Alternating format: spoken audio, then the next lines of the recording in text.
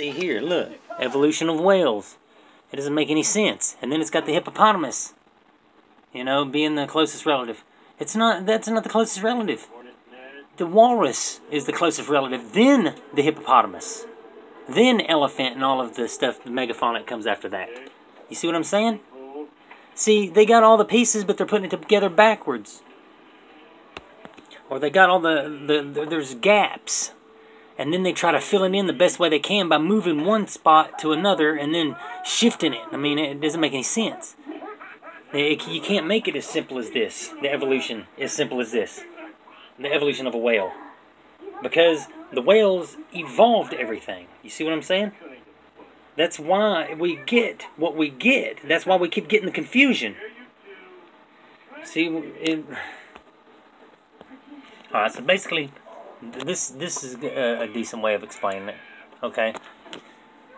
All of the constituents in this way are forming what's going to be the bone and everything of what's going to become the first thing that's the closest sperm, this seed or sperm being that's going to be both fish and mammal. It's going to have both traits. Something's going to have two traits, okay, whenever it spawns it, okay, and it's going to actually start forming variations of the mammalian and variations of the fish.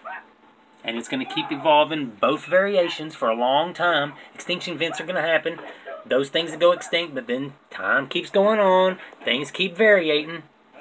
Then eventually you got all that stuff where it transitions from land onto, or transitions from the water onto land and becomes all these reptilian.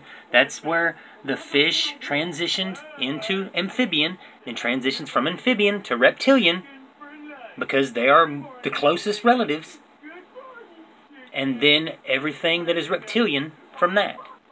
Okay? And then you have the mammalian. Whenever it comes from the water, it turns into its cetacean, from the cetacean to the walrus, or whatever it would be, and then eventually the hippo, which is why they got the hippo in there, the way it is, and then it evolves into all the other variations that are going to become mammal, eventually become human. The hair, it's growing the hair, it's putting it together where it can walk upright, it's putting it into a bilateral form, and bears are part of that evolution, and sloths are part of that evolution, and gorillas are part of that evolution, and then man eventually becomes to be. And before you know it, you got an animal that it actually gives birth to many, like litters, instead of just one at a time. Because look up animals that only birth one offspring at a time, and you'll get a clear picture of how humans evolved.